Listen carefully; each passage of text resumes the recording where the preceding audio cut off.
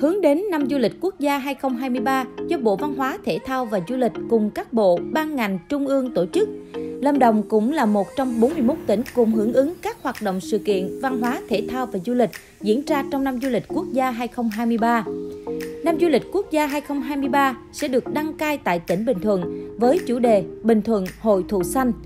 Các hoạt động diễn ra trong năm du lịch quốc gia sẽ góp phần mở ra giai đoạn mới trong hợp tác du lịch với các tỉnh, trong đó có tỉnh Lâm Đồng với các quốc gia, qua đó tăng cường kết nối với các doanh nghiệp du lịch, thúc đẩy mở rộng thị trường khách du lịch trong khu vực ASEAN, châu Á và trên thế giới.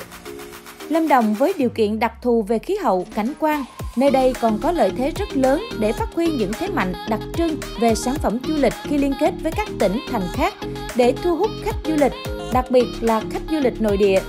Trong thời gian qua, tỉnh Lâm Đồng đã ký kết và triển khai nhiều chương trình liên kết phát triển du lịch với các địa phương có thị trường du lịch tiềm năng như Bình Thuận với chương trình kết nối du lịch chủ đề núi và biển, các gói sản phẩm kích cầu du lịch như Đà Lạt miền yêu thương và Wow Mũi Né bằng nhiều hình thức khác nhau. Lâm Đồng vẫn luôn là cầu nối trung tâm giữa các tỉnh du lịch trên khắp cả nước thông qua các chương trình ký kết hợp tác như chương trình liên kết tam giác du lịch kết nối giữa thành phố Hồ Chí Minh, Lâm Đồng, Bình Thuận, chương trình chợ Bến Thành, Hoa Đà Lạt, biển Mũi Né và trực tiếp kết nối với các tỉnh thành khác như Nha Trang với chương trình rừng và biển,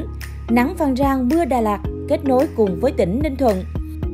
Hiện nay, với hệ thống giao thông đường bộ, đường hàng không và các loại hình dịch vụ vận chuyển hành khách ngày càng phát triển, thì có thể thấy Lâm Đồng và Bình Thuận là khu vực có nhiều lợi thế để liên kết thành chuỗi sản phẩm du lịch phong phú, đặc trưng. Trong đó, Đà Lạt Lâm Đồng sẽ có tiềm năng, lợi thế trở thành tâm điểm, là điểm đến thu hút sự quan tâm của du khách.